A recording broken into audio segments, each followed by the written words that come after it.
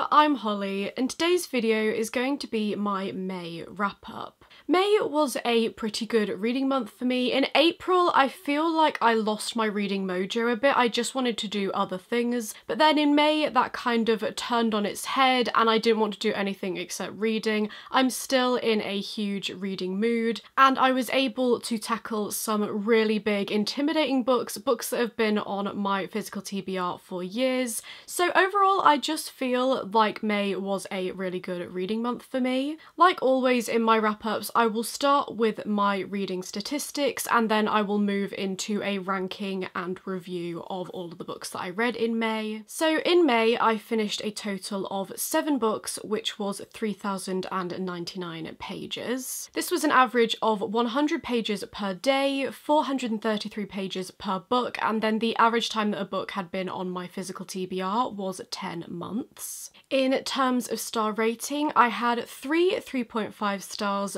3 4 stars, and I also had a 5-star. I finally got another 5-star, and that meant that my average rating for the month was a 3.9. In format, I read 6 physical books and 1 audiobook. In genre, I read 3 fantasies, 2 historical fictions, 1 classic, and then 1 mystery, although the mystery one could probably also be categorised as a classic. In age category, I read 1 middle grade, 1 young adult, and then 5 adult books. In terms of where I sourced these books, 5 of the books were from my physical TBR that predated 2023, 1 book was a book that I had bought in 2023, and then 1 book was from the library. For whether these books were parts of series, 3 of them were standalones, 2 of them were the starts of series, 1 was a continuation, and then 1 was the final book in a series. In terms of author status, 2 of the books that I read were from authors that I have read from before, and then 5 are from new to me authors. And then finally, for a little goal check-in, my first reading goal is to decrease my physical TBR. At the beginning of the month, I was on 177. By the end of the month, I was on 172, which is a decrease of 5. I'm very happy about that. And then finally, in terms of the number of series I'm in the middle of, I started the month on 54 open series, and unfortunately by the end of the month I was on 55 open series, but you know, sometimes that happens, and I'm definitely going to be continuing in some of the series that I started at some point. Okay then, without further ado, let's get into my ranking and reviews. The first book I'm going to be talking about is Tilly and the Book Wanderers by Anna James. It feels quite cruel to put this one at the bottom of the list because I didn't hate this book by any means. It was still a 3.5 read for me, which means that I did enjoy it, but unfortunately I just enjoyed the other books that I read this month a little bit more. This is a middle grade book following Tilly, who finds out that she and her family are book wanderers, which means that they can go into their favourite books and they can also bring their favourite characters out of books, and this opens up the world to her. She didn't know she had this ability, she's figuring out this ability and learning a bit about her mum, who went missing when she was very young. First of all, there were elements of this book that I absolutely loved. I love the whole concept of book wandering. This book is very much a love letter to books, to libraries, to bookshops, and I love that it is fostering that love of literature for kids. But my main complaint with this one is I just felt it was far too rushed for me. I know that it is a middle grade book, but I have read other middle grade that seem to have a bit of a better progression in terms of the plot, in terms of the characters. The pacing of this one just didn't work for me at all. Most of this book felt like a prologue to me, in that you're just following Tilly learning about all these things, and that is pretty much the whole book. And then there's a tiny section at the end when there is a bit of action, and again I felt that was over far too quick. There didn't seem to be any obstacles to overcome. It was pretty easy for them to achieve their aim at the end of the book, and because this was so fast for me, I just didn't get attached to the characters, and that is a major thing for me in whether I love a book or not. I'm very much a character-driven reader. I have to really love the characters, whether that means I love to hate them, whether they're very interesting but morally grey characters that I want to learn more about. But in this, they just fell a bit flat for me, and I'm so sad about that because I was so excited to go into this one. I am still thinking of continuing in this series. I think that maybe reading the next book or maybe the next couple of books could get me more invested in these characters in this world. It was a cute, fun read that was actually quite a nice change of pace to some of the more intense books that I read this month that I will get into. So I enjoyed reading it, but it definitely isn't a new favourite, and I thought that it might be. Next, I'm going to talk about The Body in the Library by Agatha Christie. I read this along with Gavin from How to Train Your Gavin as part of his Patreon thing that he's doing where we all came together and tried to solve an Agatha Christie. I am one of Gavin's patrons and I loved that experience. I think the reason that this one ranks just a little bit higher than Tilly and the Book Wanderers is because when I was reading this, I was trying to figure out what was going on, I was discussing it with the other patrons, and it was just a really, really fun reading experience. This is the first Agatha Christie that I have ever read. In this one, you are following this rich couple who find a dead body in their library, and then they call up Miss Marple to try and solve the case. I'm not sure if I love Miss Marple as a character because she's a little bit annoying. Essentially, she doesn't do any investigating. There's all these police officers doing the investigating, and then she just popped up at the end being like, oh, I've solved it. But I will definitely try some more Miss Marple in the future. I do watch a couple of murder mystery shows like Grantchester, Death in Paradise,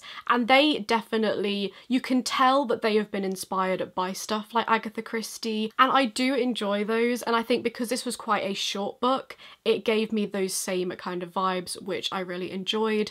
However, I didn't love this. It was only a 3.5 star read for me. Like I said, Miss Marple annoyed me a little bit, and there wasn't anything special about this one for me. I did enjoy trying to solve it. I didn't solve it. I was completely in like the left field, like out of the box, so far out the box that my explanation was impossible, but nevertheless I will definitely do this again, trying to solve an Agatha Christie or some kind of classic crime or mystery. I had a great time with the patrons. I love discussing all my theories, and because of that I did have a good reading experience reading this one. Next up, I have possibly my most disappointing read of the month, and that is For the Throne by Hannah Witton. This is the second book in the Wilderwood duology. The first book is For the Wolf, which is a book that I read as an advanced reader copy, so I read it before it came out, and that was a couple of years ago, and I absolutely loved that one. It is following these two sisters in this world, where when there are two daughters born from the Queen, the first daughter is going to inherit the throne,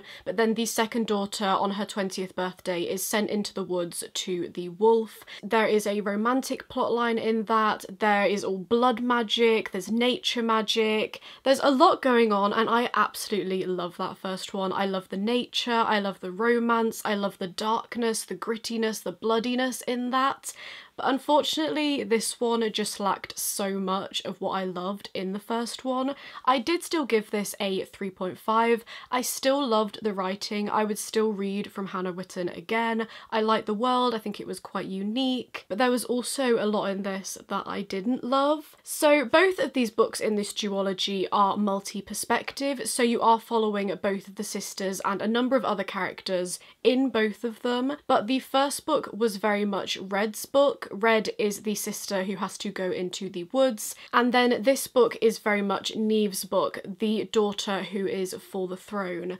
And I just don't think Neve's plotline or Neve as a character I loved as much as I loved Red and her story. This one focused on a very different type of magic than Red's nature magic. I don't think that's a spoiler to say that Red has this magic. It's explored very early on in that book, and I loved that nature magic, but the magic in this one, it is very dark, shadows, all of that, and I have enjoyed that in the past. Think Nevernight by J. Kristoff, there's a lot of shadow magic and gods and stuff in that, and I love that, but for some reason it just didn't work in this one, and maybe that's because I just loved the nature magic in the first one so much that this one, it was a bit of a different tone. I also didn't love the romance as much in this one. There is a different pairing in this one that you're focusing on, and yeah, there were a couple of cute moments, a couple of angsty moments of anguish, but I just didn't have the butterflies. I didn't fully get invested in this relationship. And this book also featured one of my least favourite tropes of all time. I can't tell you what that trope is, it will give major spoilers for what happens in these books, but essentially it is a trope that just diminishes so much of the emotional impact of events that have happened in both of these books, and it just frustrated me. The ending also didn't make sense to me at all. I would love if other people have read this book what they thought of the ending, because something happens that should have had an absolute huge impact on our characters. It should have had really dire consequences, but you know what? It didn't. Everything was fine. And I can't explain more than that because it will spoil it, but it just didn't make sense. The ending completely let me down. So overall, this one was a bit of a disappointment. It was still a 3.5. I did still enjoy reading it, but considering how much I loved that first one, I think I gave that a 4 or 4.5. This one was a little bit of a letdown. Next up, I have The Prince and the Dressmaker by Jen Wang.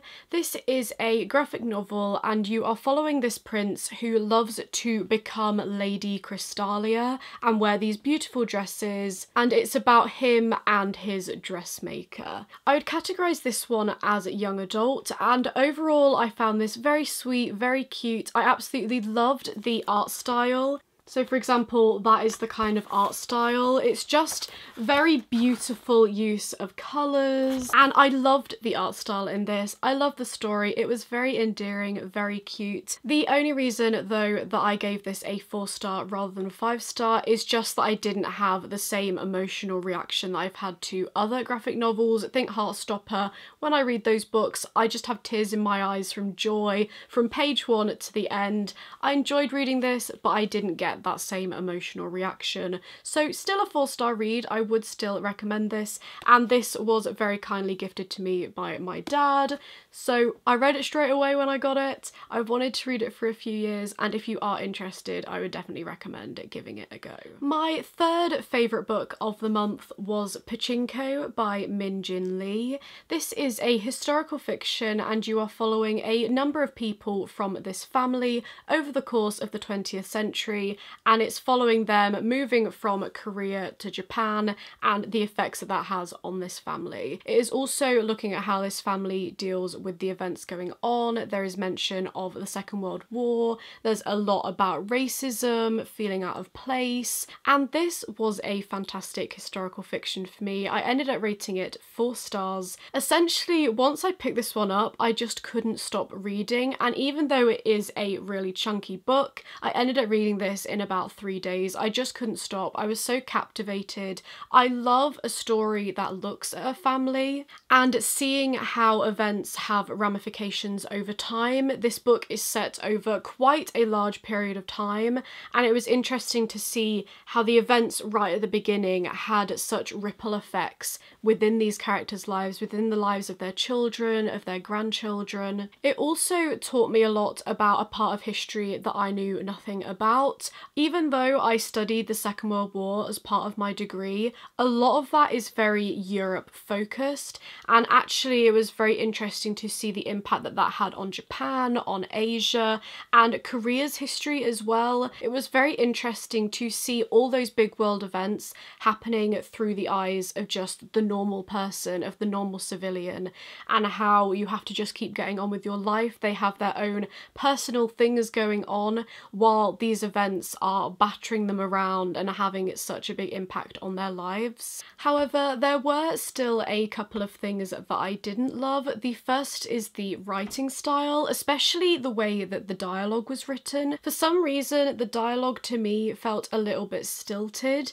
and I think I mentioned this in another video that I wasn't sure whether this was because it was trying to replicate a very formal style of speaking. I have no familiarity with Korean or Japanese, and I don't know if that's maybe a more formal language than English. Characters would say everything that was on their mind, and it seemed like there weren't any hidden meanings within their speech. I can't really explain it. If you've read the book, maybe you can understand what I'm talking about, but it did throw me out of the book a little bit. Some of the bits of writing just felt jarring. I can't really explain it any other way. And then my second complaint is that it was a little bit too much in terms of the trauma. So this family is going through a lot, and while I understand that there are families out there who go through a lot of tragedy, a lot of awful situations, it got to a point in this book where it felt like it was too much. Pretty much everything awful that could happen to a family happens in this book, and for me it got to a point where so much was happening that I almost felt like it was being used for shock factor rather than naturally having these moments of tragedy within the book. And because it was so constant, it was so relentless, that made me distance myself a bit from the characters, because you're like, oh, well, something awful's going to happen to them at some point, I don't want to be too invested in them. And I think that taking out a few of those plot points could have made this book more emotionally impactful. It's the case of less is more, but that is my personal opinion. You might disagree, other people might disagree, but to me, it just felt like it was going too much. At the beginning, I was kind of understanding, you know, these awful things happening, but then it would just be another thing, and then another thing, and then another thing.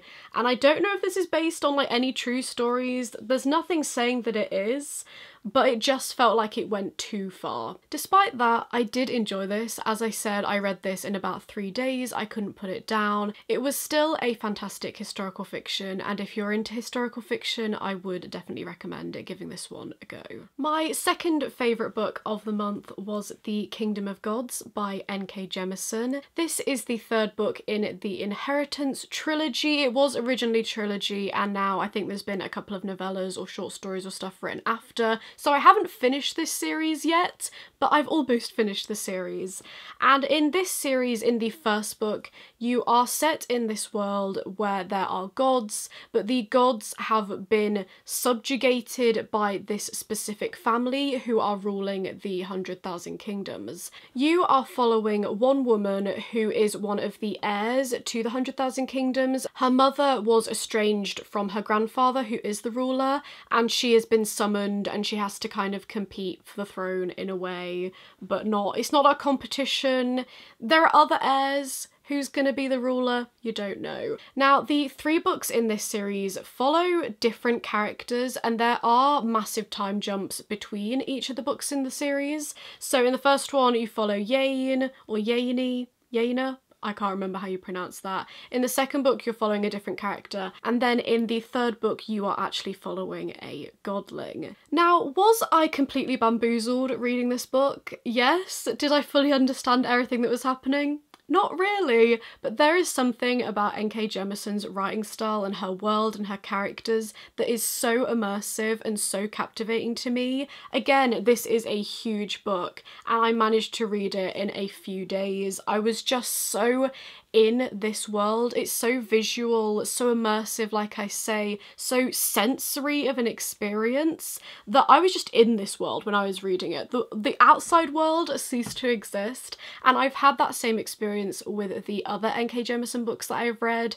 I read the Broken Earth trilogy, I've read these 2, I've read a short story collection that I absolutely loved, and I definitely think that N.K. Jemisin is one of my favourite sci-fi fantasy authors. Her characters in particular are just so layered, so complex. Sire, who is the main character in this, he is so interesting, so morally grey, and as a godling, from his perspective, it's so interesting to see how he considers humans and his actions, and I really loved following him as a character. He is like the trickster god. I will say that I wasn't 100% satisfied with the ending, and also this is advanced sci-fi fantasy. The world and the magic system in this is very complex, and the magic system itself is very vague. Because you are following gods who have almost limitless power, it can be a little bit hard to wrap your head around everything that is happening. At the end of this book, there is this like huge battle,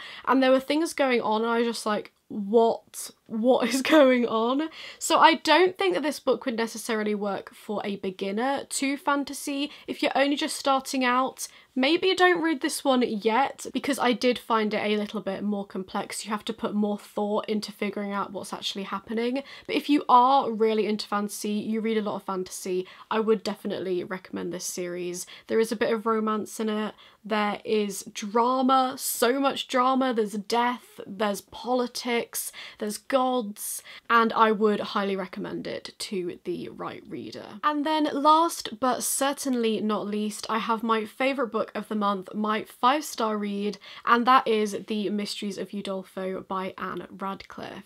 This one is a Gothic classic, and it's one of the very early Gothic classics when Gothic classics were really just hitting off. And in this one you are following Emily, whose parents tragically die at the beginning of this book, and then she ends up falling into the clutches of this Count Montoni. I don't really want to say too much. I think the blurb on the back spoils a lot, because what happens on the blurb doesn't happen until about halfway through the book, and this is quite a chunky classic, but I loved this one. If you couldn't tell, I gave it 5 stars.